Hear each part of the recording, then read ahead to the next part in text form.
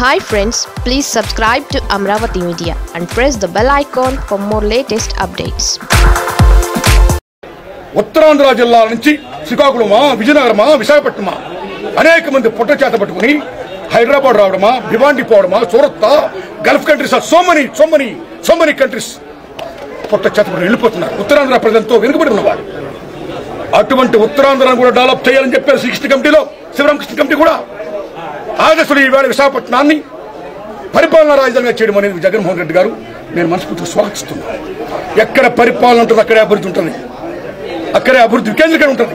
Sir, ఇప్పుడు ఇందాక English medium సమర్థించారు, అంటే తెలుగు మీడియం తీసేస్తాం మీరు సమర్థిస్తారా? ప్లీజ్ కమ్ తెలుగు మీడియం తీసేస్తాం జగన్మోహన్ రెడ్డి గారు చెప్పలేదని దయచేసి మీరు అర్థం చేసుకోవాలి. తెలుగు మీడియం తీసేస్తాం జగన్మోహన్ రెడ్డి గారు చెప్పలా.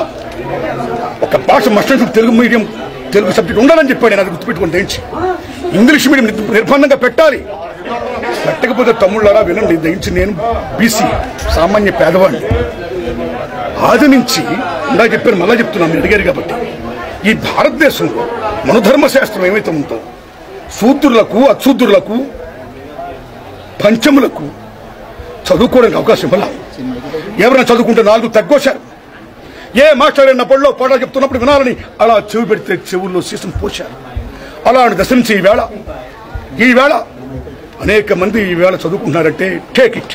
లార్డ్ మెకాలే, మహాత్మా జ్యోతిరావు పూలే, పెరే రామస్వామి నాయకర్, బాబాసాహెబ్ అంబేద్కర్, స్వామి వివేకానంద, ఎందరో మహానుభావులు ఇంగ్లీష్ మీడియం గుర్తించి గౌరవించదు కావాలి.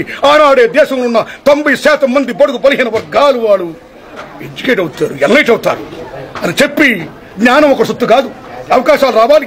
ఆ అవకాశాలను ఈవేళ జగన్మోహన్ రెడ్డి గారు ఇస్తున్నారు. దాన్ని మనం అందుకోవాలి, స్వీకరించాలి, ముందు సాగాలి. అలా వచ్చిన నాడు అందరం రాజ్యాంగంలో బాబాసాహెబ్ అంబేద్కర్ ఏం కోరుకున్నాడు, విద్యుత్ ద్వారా సామాజిక న్యాయం ఏమైతే వస్తుందన్నాడో అది వస్తుంది, రావాలి. దాన్ని మనం స్వాగతించాలి. అమ్మ భాషను మనం వదులుకోవద్దు. అమ్మ భాష తెలుగు భాష. మన అమ్మ తెలుగు భాష అయితే మన నాన్న బతుకుబాటు నడిపించేవాడు, మనుగడ చేసేవాడు. బహుజనుల భాష ఇంగ్లీష్.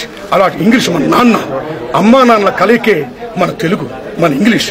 స్వాగతిద్దాం. 2 రాష్ట్రాలు విడిపోయాం. ఈవేళ మనకు అమరావతి రాజధాని అవుతుంది అని 3 పంటలు పండే భూమును కూడా త్యాగం చేసి ఇచ్చారు.